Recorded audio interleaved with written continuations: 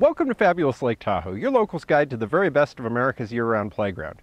I'm Jack Durst, and this is a quick announcement video to let you know that there's a really exciting astronomical phenomenon coming up in my viewing area. There is going to be an eclipse of the sun on May 20th from about 6:28 to 6:33 p.m. local time, and it will be visible all the way from Kirkwood all the way north to Reno and Sparks, and even as far north and west as Redding, California.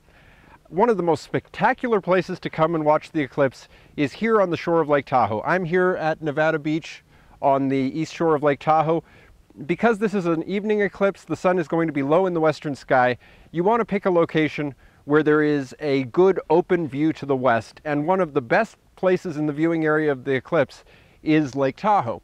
If you're anywhere on the eastern shore of Lake Tahoe, particularly the northeastern shore of Lake Tahoe, you will have a stunningly fabulous view of the eclipse in this beautiful natural setting that we call Lake Tahoe.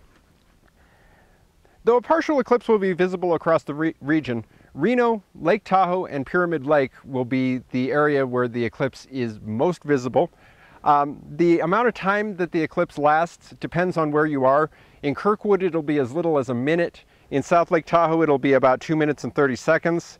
In Truckee or North Tahoe, it'll be about 3 minutes and 50 seconds. In Pyramid Lake, there will be about 4 minutes and 30 seconds of totality, which is the longest of almost anywhere on Earth.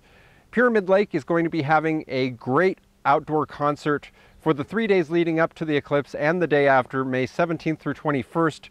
There will be the Pyramid Eclipse Music Festival, which is organized by some of the same people who organize Burning Man, and has become kind of an alternate destination for all of the people who couldn't get into Burning Man this year. Last I checked on the internet, there were still tickets available to Pyramid Eclipse. Click on the concert poster to see a video of Pyramid Eclipse and decide if you want to go there. If you're looking for something a little less festive and a little bit more quiet, I would suggest you go to one of the beaches on the east shore of Lake Tahoe. There will be a crowd out watching the eclipse, but it's not nearly as big an event. If you're looking for a somewhat smaller crowd, there is going to be a High Fives Foundation benefit on the north shore of Lake Tahoe near the 50/50 Brewing Company in Truckee, where they're going to be watching the eclipse, and you can pay to see a band and have your money go to a good cause. I want to let you guys know that it's very important to tend to your personal safety when viewing an eclipse, because you can very, very easily go blind staring into the sun. Even with ordinary sunglasses like these Ray-Bans, if you stare into the sun, even the little disk of sun that's visible behind the moon in an annular eclipse, for a minute or so, you can do permanent damage to your eyesight.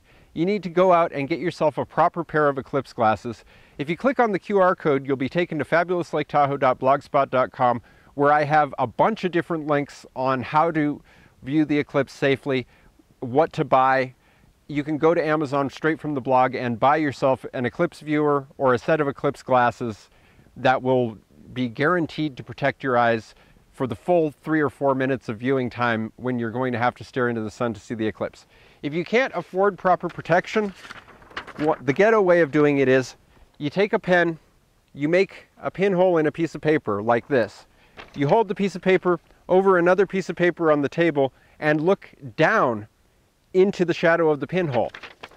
This will give you a larger image than is visible by looking at the sun directly, and it is perfectly safe to look at the shadow in the pinhole, and you may well see more detail than you would looking at the sun itself.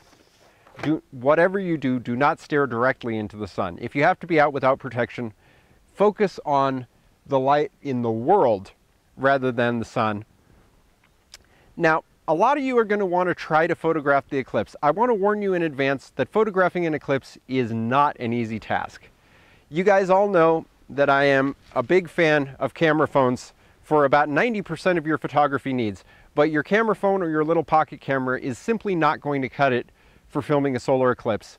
The sun is too small, and besides frying your CCD, all you're going to get is a little dot and a fried out CCD on your camera phone. You need to be photographing with a video camera or a real SLR camera, preferably a camera that has at least a 70mm lens, preferably a 70 to 300mm zoom lens. And remember that it is not any safer to point your camera unprotected into into the sun than it is for your eye. You might think that because your camera is not alive, it's not going to get damaged by a solar eclipse, but the CCD in your digital camera is actually much more sensitive to light than your eye is, and will burn out even faster than your eye will in the solar eclipse. And because your camera doesn't feel pain, you're not even going to notice until afterwards. If you want to photograph a solar eclipse, go down to your photography store and get a solar filter. They cost between $100 and $200, maybe a little less if you use the link on my blog to buy the one from Amazon. If you can't afford a solar filter, I have heard on the internet that a welding shield will work, but I don't stand by that, so do it at your own risk if you do. There are full instructions on eclipsechasers.com. Go to eclipsechasers.com or click on the link on my blog for a full 10-page set of instructions of how to photograph a solar eclipse and have it come out. I warn you, it is not an easy task. You have to be on manual exposure, you have to be on manual focus, and you have to get the settings just right where the eclipse will not come out.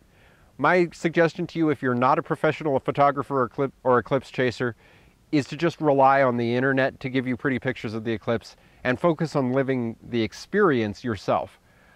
Fabulous Lake Tahoe on YouTube will have a video of the eclipse either that evening or the day after, and probably the internet will be completely flooded with eclipse pictures, so you don't necessarily have to have eclipse pictures of your own. So stay tuned to Fabulous Lake Tahoe. Coming up May 17th, there is the Slow Rollers Bike Parade.